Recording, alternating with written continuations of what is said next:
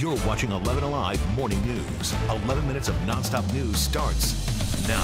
First this morning, the Hawks' win against the Boston Celtics just hours ago could affect your plans. What the win means for two huge concerts coming to the city. And after a dry start to the week, we are tracking rain moving back into the area. We'll time it out what it means for your commutes. Red alert as police investigate a fatal accident 285 westbound near Riverdale Road, and another red alert striking up in Roswell.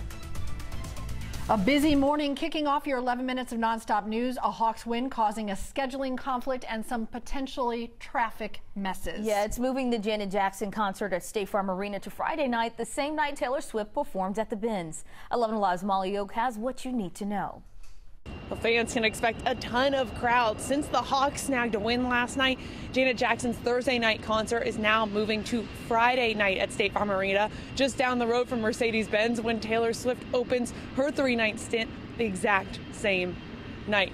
Now, the good news is Live Nation says anyone with Janet Jackson concert tickets for Thursday, those will be honored on Friday. And if you can't make it, you can get a refund. MARTA also stepping up its game. It says it's prepping for more people and will have more officers on the trains and in rail stations. It also has over 20,000 cameras that they say they'll be monitoring.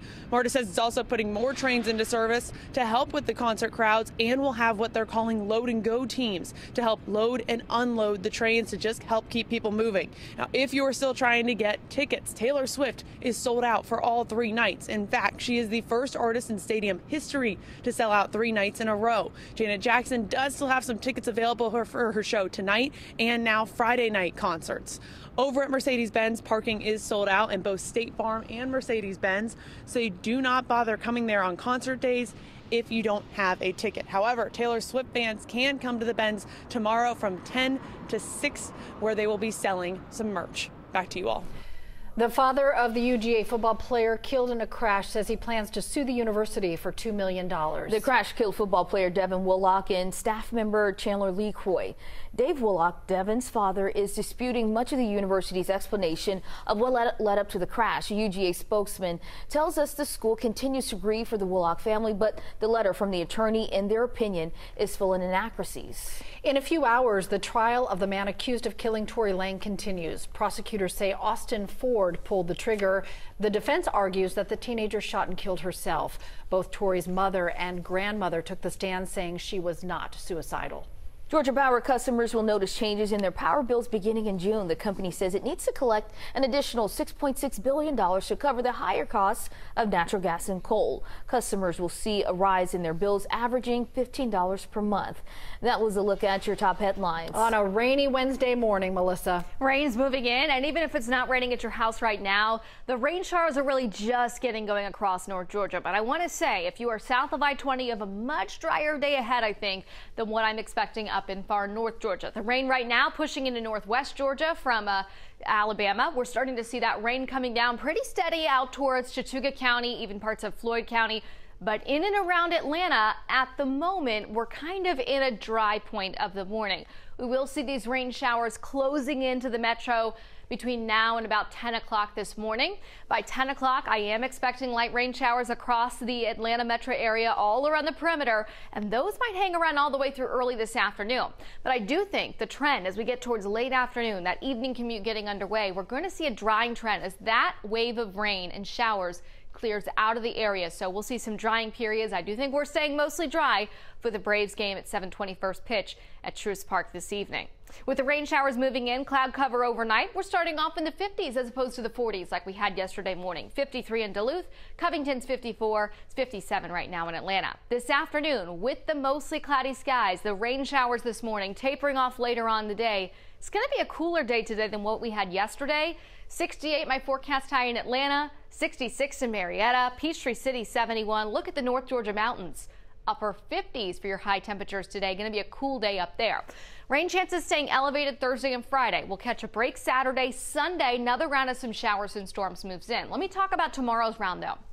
Looks like the morning hours are going to be mostly dry for us, but it's the evening commute through early Thursday night when we'll have a round of showers and even thunderstorms coming in. Now, if we stay dry enough, break out into some peaks of sunshine ahead of that, we could see a few of these storms turn strong or severe. I've got a level 1 threat of severe weather for areas west of Atlanta for tomorrow. That's for mainly gusty winds. But again, if we see a little bit more sunshine ahead of those storms, that could amp up our storm potential. Here's your 7-day forecast. 60s today, tomorrow. Looks like mostly late in the day we'll track those showers and thunderstorms. A high of 74, 76 on Friday. For the weekend, we'll start dry. Pretty nice on Saturday, but crash more showers and storms comes in for the second half of the weekend. Grand opening for a new affordable housing building in downtown Atlanta. Project leaders hope it's a solution for those experiencing homelessness. Liza Lucas has a first look at Thrive Sweet Auburn. Liza, there's a hope this model can be replicated around the metro. Yeah, just not only the metro, but really across the country. Now, the idea behind this new affordable housing complex is a one-stop shop for those experiencing homelessness. That means a roof over your head, job support, a medical clinic, a community kitchen, even a coffee shop, all in one location. Now, around a fifth of the new Thrive Sweet Auburn building is dedicated to permanent supportive housing for families exiting homelessness. There are also units reserved for veterans, and the vision is to really have these social services on site, knowing that navigating this system can be complex in itself. Having a place where individuals can receive housing services, case management, a permanent place to live, as well as workforce development, really just eases the burden of individuals as they navigate the homeless services system.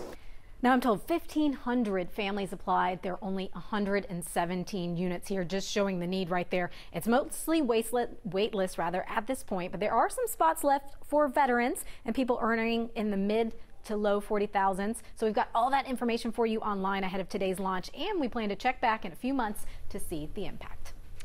This morning is the annual State of the County in DeKalb County. It comes as residents are dealing with water bills they say are inflated and unfair. Some bills thousands of dollars every month.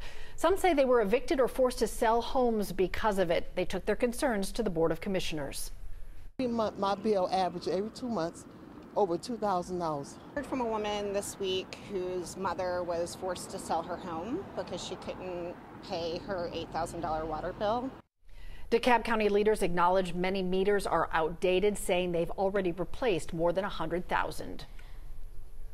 A sad update for a UGA student with a terrifying diagnosis. We've learned the family of Liza Burke says they're stopping her radiation treatment so she can spend her final days in peace. The Georgia senior was on spring break in Mexico with her friends when she fell ill and went into a coma. Doctors initially thought Liza had a brain bleed, but later discovered she had a brain tumor. This morning, the King Center in Atlanta is paying tribute to legendary actor and singer Harry Belafonte, sharing more about his activism during the civil rights movement. Belafonte was a close friend and confidant of Dr. King and his wife Coretta, and helped raise a lot of money for the cause. Harry Belafonte was 96. 67 your time right now, tracking some rain moving into the area. So those showers are mostly going to be north of Atlanta at 8 o'clock, but closing into the metro by mid-morning. Lunchtime, I'm tracking rain on top of the metro, but it is going to dry out in time for that evening commute later on. It's not just today. Unfortunately, the next few days stay pretty unsettled. Rain chances tomorrow, mostly in the evening time during that commute. Friday, more scattered showers and thunderstorms are likely. Listen to one of our top stories on 11alive.com right now. A senior in high school from New Orleans set a national record by receiving offers to 125 colleges with $9 million in scholarships. Dennis Barnes applied to 200 schools. What did he pick? Well, he'll let us know next week. The anticipation. That's happy parents, relieved parents, and proud parents. Exactly. Wow. That's amazing. $9 million. $9 million. Wow. Just bragging at that point. Stay weather aware today, everybody, and be safe out there. Have a great one. We'll see you tomorrow morning.